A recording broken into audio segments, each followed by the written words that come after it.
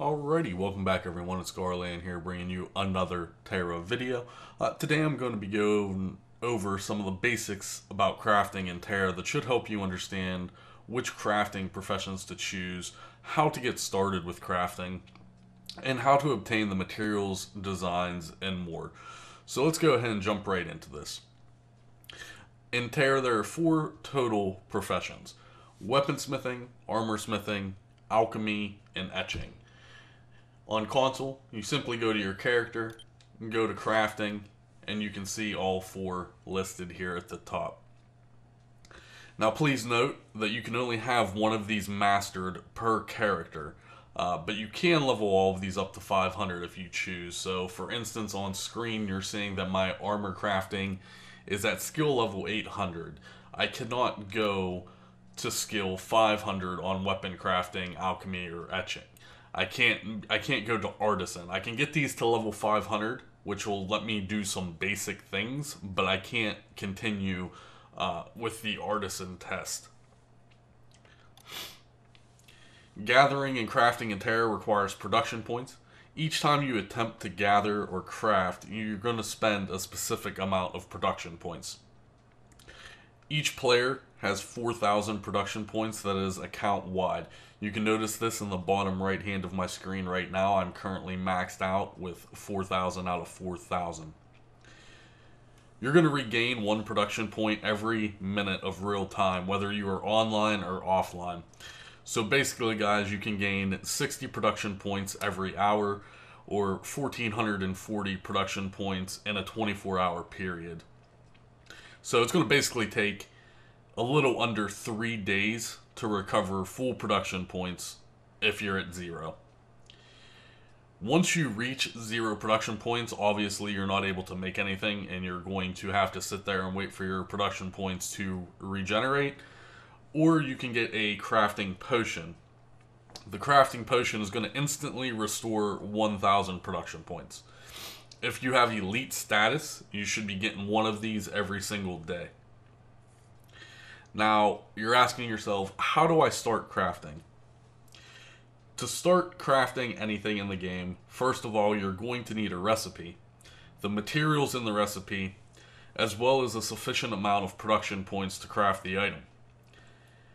Different items in the game are going to require different recipes, materials, and may cost different amounts of production points. Crafting stations are found in every major city: Velkia, Alaminthia, Kator, and Highwatch. You can currently see that we are in Highwatch right now, and in the upper left-hand corner where it says Bazaar is going to be where the crafting location is. At these stations, you're going to be able to find the crafting formulas, crafting materials, as well as the crafting workbench. However, note on console right now that the workbenches are bugged. You can just open the crafting menu anywhere and use it, thus making the workbenches redundant anyway. So if we go ahead and open this, oh, it looks like maybe they actually fixed it. So either way, they're most likely, like I said, redundant, as you can do crafting anywhere. Before, when you used to go to these workbenches, you were able to click on it, but then it would boot you out of the menu. So it looks like they have resolved the problems with it. Shame on me for not testing it before making this video. Kappa Kappa.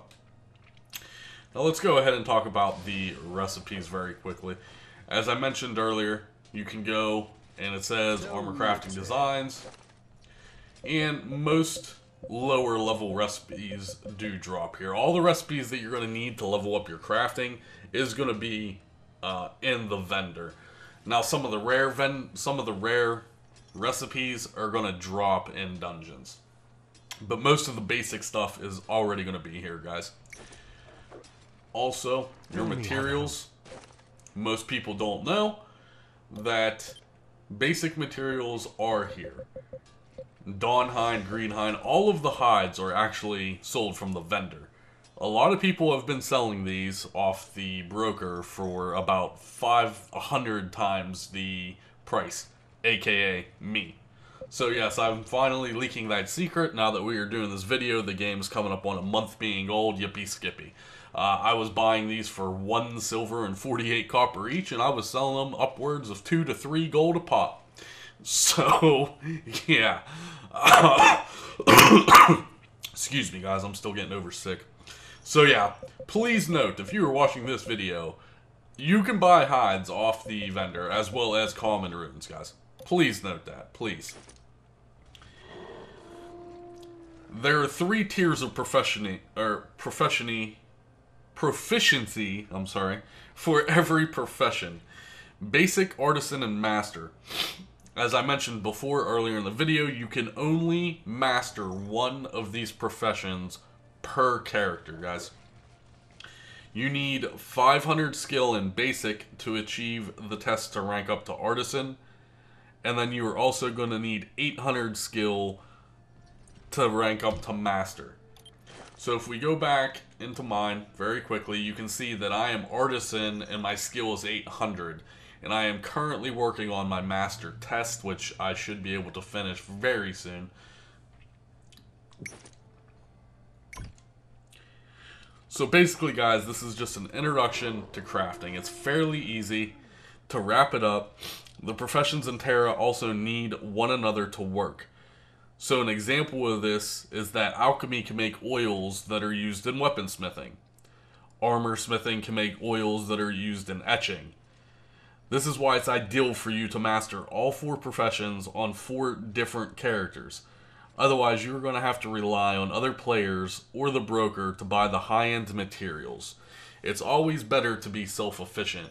If you want to put in the time, the work, and the dedication to get 4 mastery characters, you're going to make a lot more money in the long run because you are not going to have to rely on other players to buy your materials from.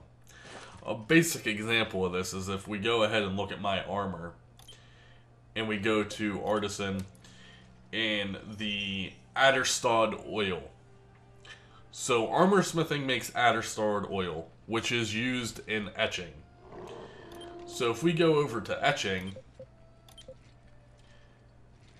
well, I don't know what it's used in etching for, but there it is. The armor etching, yeah. Adderstad oil. So if I was to make tier 2s, I would need Adderstad oil. So if I am an etcher, I have to rely on an armor smith to make the oils that I need. And vice versa. There's also items in weaponsmithing as far as oils, etc. You guys get the picture. So like I said, this is just a basic introduction to the crafting system. I've been getting a lot of questions about putting this video out, so now it is out. So now you guys can start crafting. I also get the same question of, well, which one is the best? You know, someone always has to ask, which one is the best? I don't like to rank the professions because they're all needed in the game. However, early in the game's life cycle, etching is going to probably pay out the most if you can pump out some permanent etchings, either tier 2s or especially tier 3 permanent etchings. Those are going to fetch you a lot of money.